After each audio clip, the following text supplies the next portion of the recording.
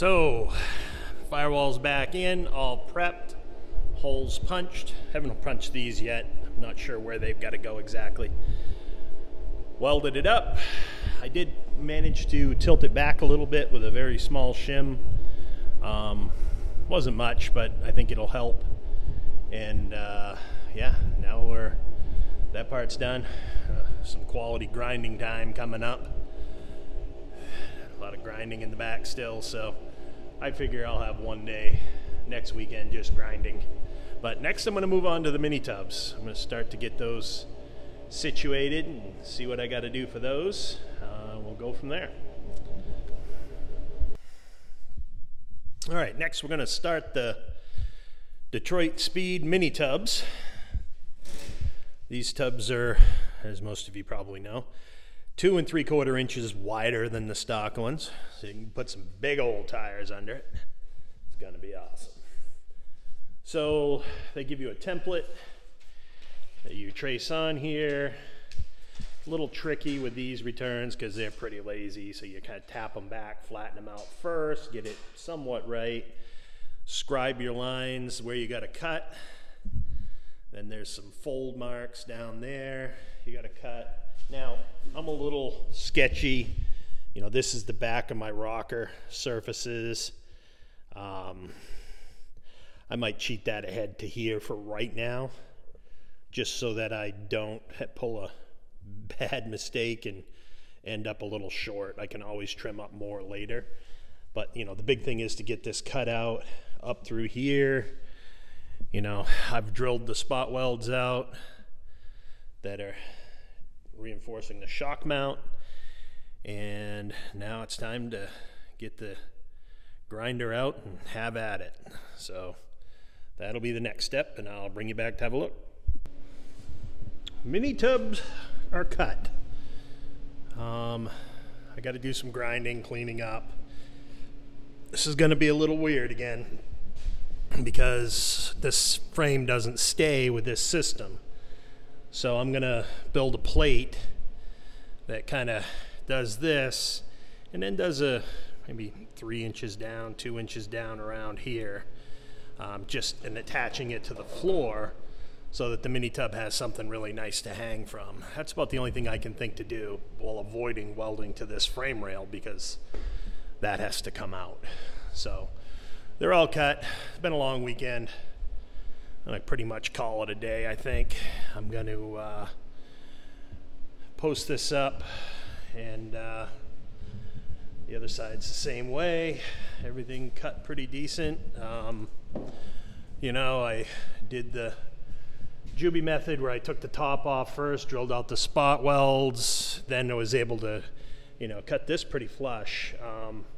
Tap it back in, grind it up, clean it up, prime it, all of that jazz. But the mini tubs look like they're gonna fit very nicely. I did leave, I'm about a half an inch short here. Well, you can see what my scribe line is. Just wanted to give myself a little bit of room up there in case it didn't fit exactly as I thought, but we'll be okay. So I'm set to cut that back and get it right if I need to.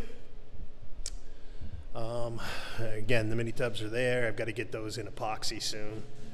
Figure once I get these up here and the holes drilled and everything ready to plug weld them in, I'll hit them with epoxy and get those so that they'll keep and not rust. You know, they send them in bare metal, and you can see I've already got fingerprints all over them, so I've got to prep those, epoxy, do all of that.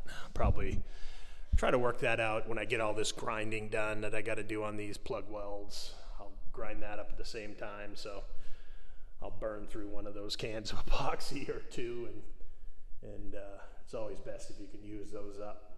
They don't. The shelf life is like 48 hours once you activate it, so you gotta really roll with it. So here we go. We'll see how we do. We had to stop and do a bit of a reset here. This garage was out of control.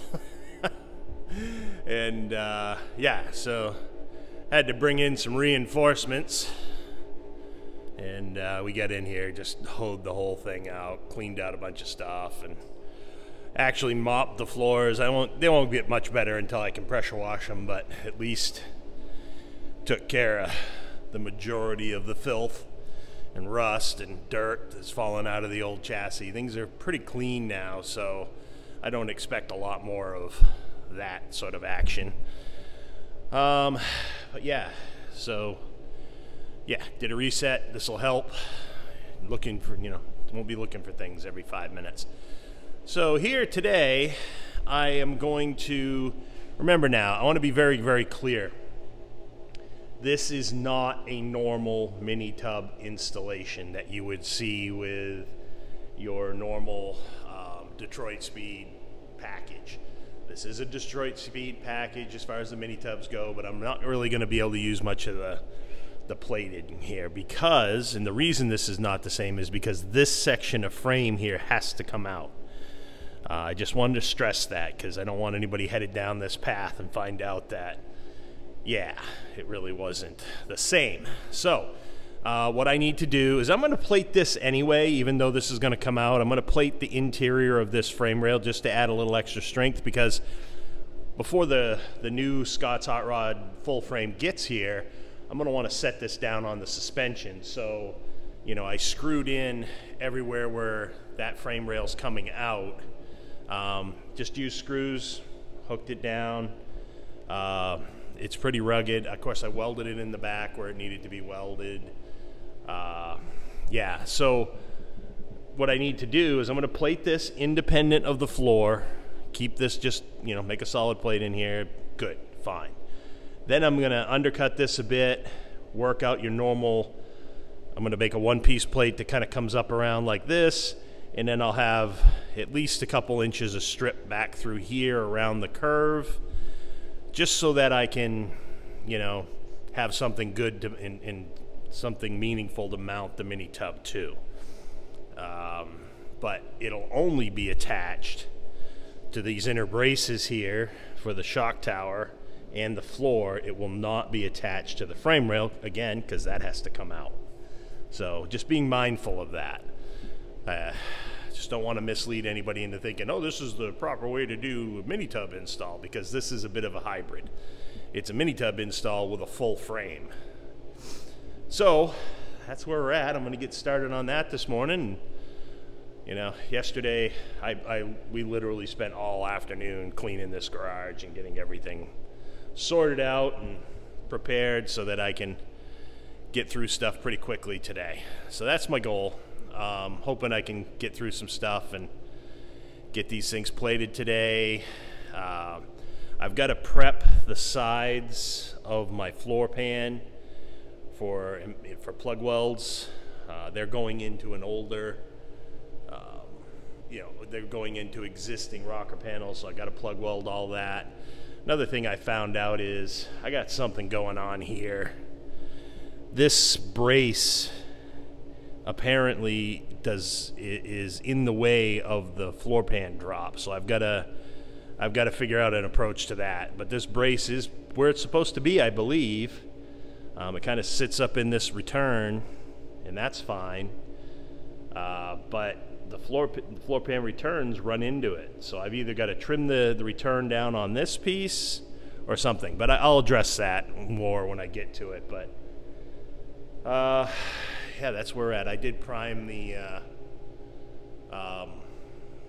mini tubs so they wouldn't rust, because they've been sitting around for a while now. And of course, here's the outer tubs, and the rear valance pan is in here too. Just kind of got it out of the way while I was cleaning.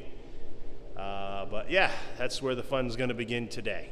So I will bring you back when I get some resolution on this stuff. First thing I'm going to do is take the Detroit Speed template, put it on the bottom of the frame down here, and make sure that I'm cut back far enough. I don't think I am just yet. I want to make sure this is completely out of the way, so there's no constraining point there. So that's where I'm starting. Talk to you a bit. Bring you back when we're ready and we have something. Okay, I've prepped the frame. just to support the weight. I didn't go crazy cleaning it up or anything.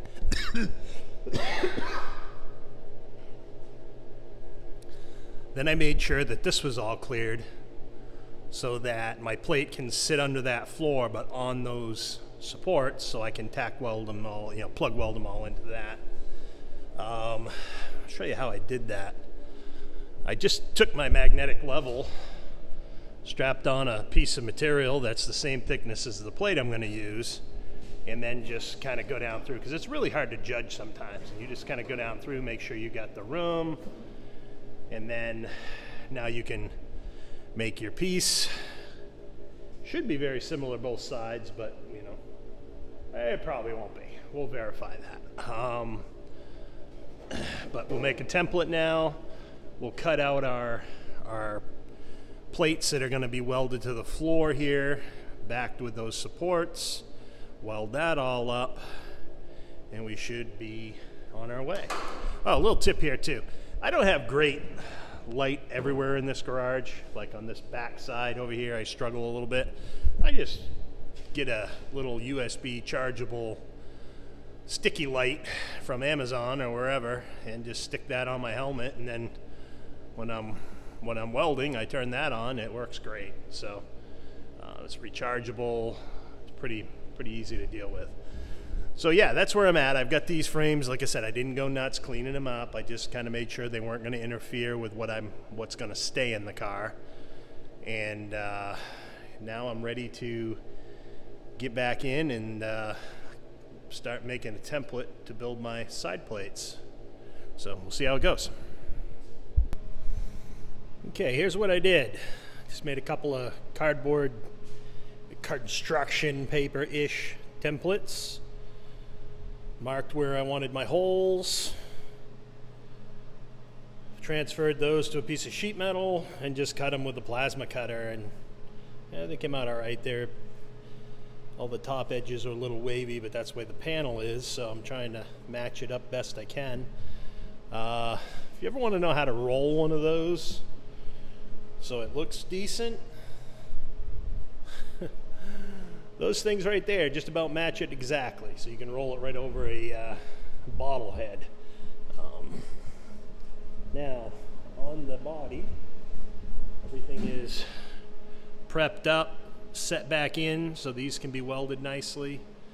That's the next step. I'm going to start tacking these in, leveling them up, and seeing what I got. I got to recheck the level on the chassis before I do it, so I can level these, plumb these, I mean. But yeah, here we go. Well, that took a little longer than expected, but it's in. You can see that I have a separate plate in behind, just closing out the frame rail. That is not the way you do it. We're a normal car. I fabricated these plates. I did not use the ones that came with the Detroit Speed Kit. If you need those, my suggestion would be to go to Amazing Sheet Metal. They have one-piece blockout plates like this, but you know, they're wider if they're for the full frame width. I probably could have used those and cut those down a little bit, but I already had ordered all this. But he does sell a very nice one-piece plate set for mini tubs, and they work fantastic. So I would definitely consider those. I probably should have considered those here and just cut them down. But again, I just want to emphasize, this is not the normal setup. You can see I've got a plate in behind here that closes out the frame rail, but it's not attached to the floor at all. So that, again, I can remove this portion of the frame rail to make room for the Scott's Hot Rods full frame system. So yeah, that's about it. Oh, one other thing. I don't know where I came up with these, but I found this on Amazon. These things are just like a little 2-inch flap wheel. They are amazing for grinding plug welds. It works super good, and literally I did the entire floor to repair panel, firewall to front, and a bunch of others on one disc. They last a long time, and they work really, really good for plug welds. I haven't seen those mentioned anywhere, I don't think. I could be wrong, but I did buy them on Amazon. I'll throw a link in the description here if anybody's interested in those. They work good, and they last a good long time. Yeah, so that's it. I've got my mini tubs here, and I might mock those up tomorrow before I get on to the other bits that I got to do. But I haven't really cut the front to length yet because I want to wait and get the body on there and know where my rocker panel distance is first, just to be on the safe side, because that's pretty critical that that line up with the back of the rocker panel, that return. So yeah, that was a long day, but the plates are in, they're welded, they're ground. So far so good. So tomorrow I think I got to move on to those trunk floor drops and try to figure out what to do about that convertible bracket back there for the shakers, for the vibration dampeners. But yeah, that's about it for tonight. Pretty wrung out. I really wanted to jam and get these two side plates done tonight so that I don't have to do them in the morning. So anyway, that's it for me today.